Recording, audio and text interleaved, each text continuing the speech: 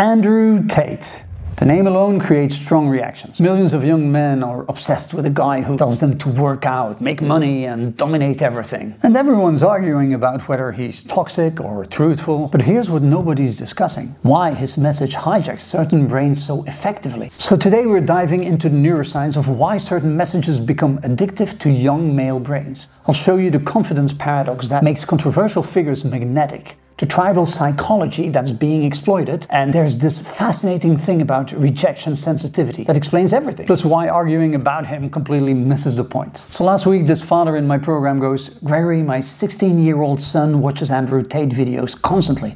I don't get it. What's happening in his brain?" Look, whether you love him or hate him isn't the point. The point is understanding why certain messages resonate so powerfully with specific brains at specific times. So here's what's happening neurologically. Research from UC Berkeley in 2019 shows that confident behavior, even when it's completely unjustified, triggers follow responses in our brains. We're wired to follow confidence over competence. Now think about it. Someone says, maybe this might work, I think, versus someone who says, this will work, guarantee. Your brain gravitates towards certainty, even if it's false certainty. Now, young male brains between 15 and 25 are in what neuroscientists call an identity formation window. The prefrontal cortex isn't fully developed yet, but the amygdala, the emotion center, is in overdrive. They're desperately seeking identity models. And here's what's genius about the Tate approach. It offers absolute certainty in a world full of confusion. This is what a man is. This is what success looks like. No debate.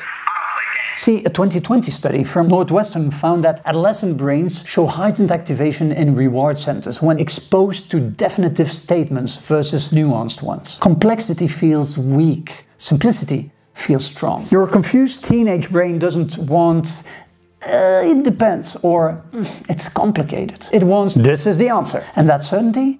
It's neurologically addictive. Now, here's where it gets really interesting. Research from Columbia University shows that young men with high rejection sensitivity, the fear of being rejected by women or society, well, they show increased susceptibility to authoritarian messaging. Think about who's most drawn to this content. It's not the quarterback dating the cheerleader. It's the guy who feels invisible, rejected, unsuccessful with women. And what's the message? It's not your fault. Society is broken. Women are programmed wrong. The system is against you. The whole system's rigged. This is psychological gold for brains experiencing rejection. See, when you're in emotional pain from rejection, your brain desperately seeks two things: an explanation that preserves self-esteem and a path to reversal.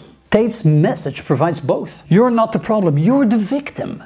But follow my rules and you'll dominate. 2021 study from NYU found that social rejection activates the same brain regions as physical pain. The anterior cingulate cortex lights up like you've been physically hurt. And when someone offers a painkiller for that, even a toxic one, your brain wants it. The message essentially says, your pain is real, your anger is justified, and here's how to never feel this way again.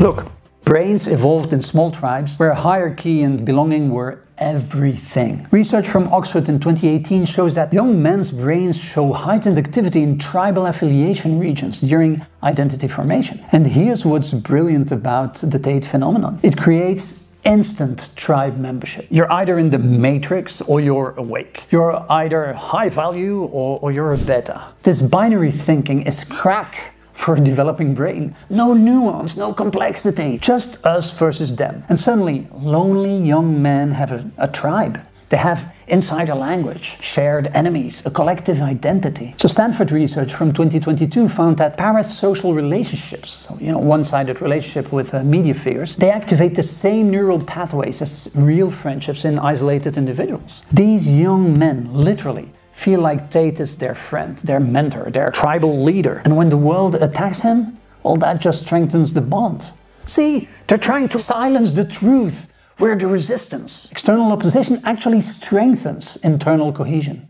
It's basic tribal psychology. So here's the final piece. The lifestyle porn. Cars, jets, women, money. Research from MIT in 2020 shows that aspirational content triggers massive dopamine release in young male brains, especially those experiencing economic anxiety. But here's what's actually happening.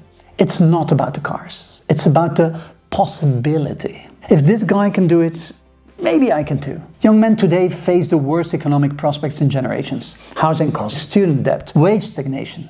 Traditional paths to success feel impossible. Then someone shows up saying, forget traditional paths, here's the hack. The brain doesn't fact check in aspirational mode, it just sees unsuccessful present state, successful future state. This person claims to know the path, so that's enough for dopamine release. And every video watched, every clip shared reinforces the neural pathway. The brain starts believing that consuming this content is taking action towards success. It feels like progress even when nothing changes. Now here's why arguing about Tate completely misses the point. Telling someone their hero is toxic doesn't work because you're not addressing the underlying need the hero feels. The young men drawn to this content aren't really looking for Tate. They're looking for confidence, direction, belonging, and hope. Attack the messenger and you just strengthen the message. Instead of arguing about the person, address the need. Why does a young man feel so lost that absolute certainty from a stranger feels like salvation? What's missing that makes toxic tribalism feel like home? Because here's the truth. The next Tate is already being created. Different face, same psychology. Until we address why young male brains are so susceptible to this formula, we're just playing whack-a-mole with influences. So I'm curious, what do you think young men are actually searching for when they fall into these influence patterns?